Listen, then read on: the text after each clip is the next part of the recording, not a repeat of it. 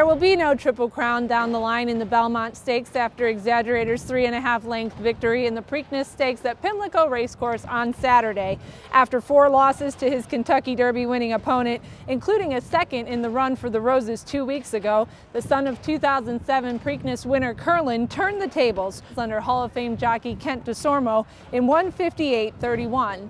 The win was a first major classic for trainer Keith DeSormo, as well as for the partnership of Big Chief Racing, Head of Plains Partners, and Rocker O Ranch.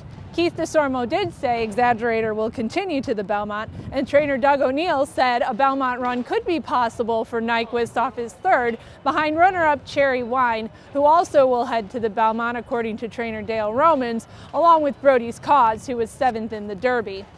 Now, one update on a runner who got a ride home in the equine ambulance. After finishing 6th after pressing Nyquist's pace, Uncle Lino had slight filling in a left tendon, but could have walked back to the barn. He was just given a ride for a precautionary measure. We'll have updates on his condition at bloodhorse.com, as well as all the additional news coming off Preakness Day. You can always follow us on Twitter for continued updates as we head down the road to New York and the Belmont Stakes.